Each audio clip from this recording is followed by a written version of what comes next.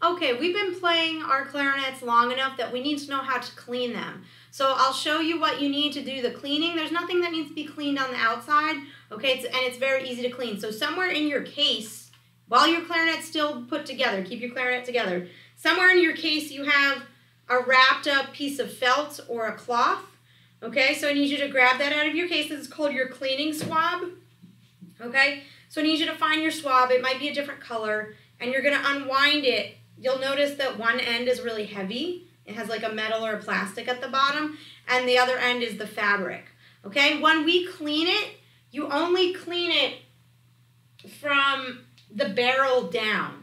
So I'm gonna take my mouthpiece off. I'll take my reed off and put it in its little case, okay? And I'll put that whole thing in the case. Okay, so now you have barrel down to the bell. So here's how this works. There's nothing you really need to do but use gravity. So I take the heavy part, I lower it in, and guess what? It's the exact length. Look, it came out the bottom. And I just pull it through. Here, so you can see that it was in the top, and it comes out the bottom. Really, you only have to do it once. If you like to do it twice for good luck, that's fine. So we could do it again.